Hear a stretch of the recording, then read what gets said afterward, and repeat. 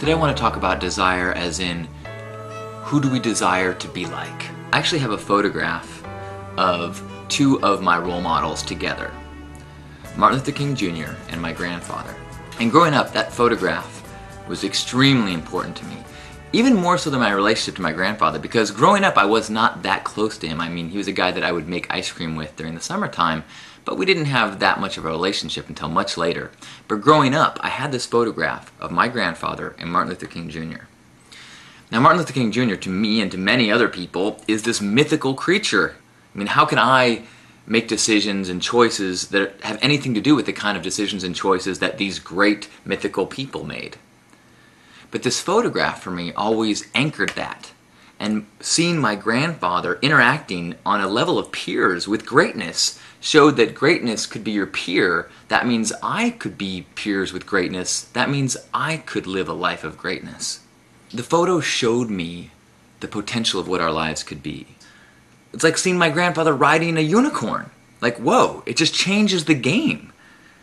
Why can't you and I ride unicorns? What are the obstacles between, what makes that person different than you and I? And when I'm looking at this picture, the answer to me is, well, nothing. We all have the potential to live according to our ideals and make the weight of our life count.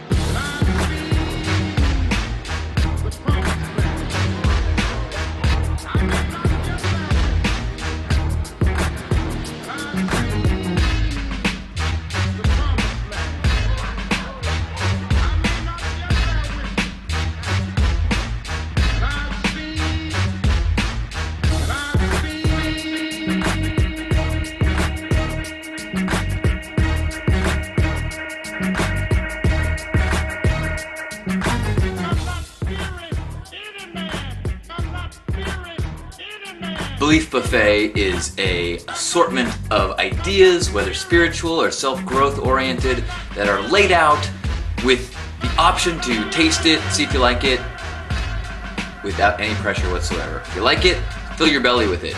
If you don't like it, spit it out.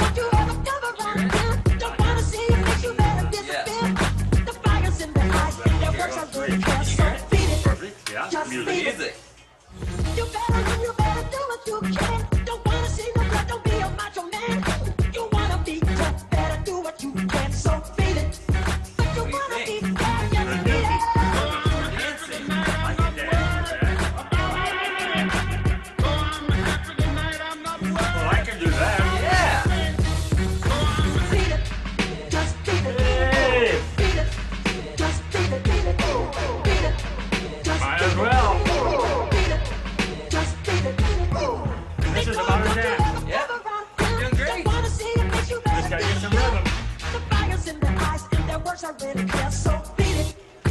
Ha ha ha!